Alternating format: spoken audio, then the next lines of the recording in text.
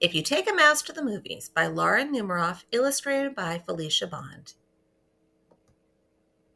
For my wonderful mom, Florence Numeroff, and for Laura Geringer. If you take a mouse to the movies. If you take a mouse to the movies. If you take a mouse to the movies, he'll ask you for some popcorn. When you give him the popcorn, he'll want to string it all together. Then he'll want to hang it on a Christmas tree. You'll have to buy him one.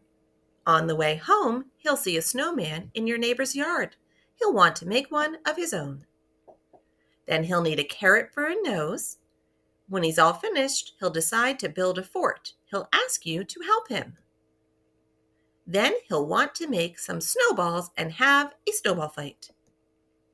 Playing outside will make him cold. He'll want to go inside and curl up on the couch.